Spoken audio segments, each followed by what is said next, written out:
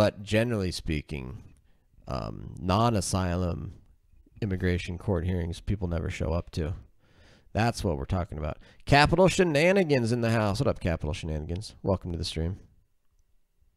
The data is from DOJ. Are you asserting all people illegally crossing the border are applying for asylum? I don't know what the rate is. Most of them do. Most of them do now. Recently, I guarantee you, over the next 3 to 5 years, mark my words. This is my prediction. Mark my words.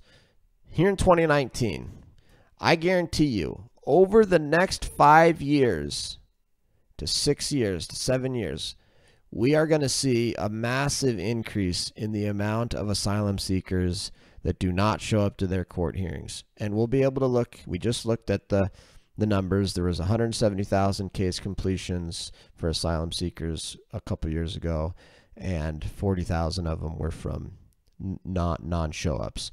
I guarantee you we're going to see a massive increase in that number. Mark my words. I even tagged this. I'll put it on YouTube as one of my predictions.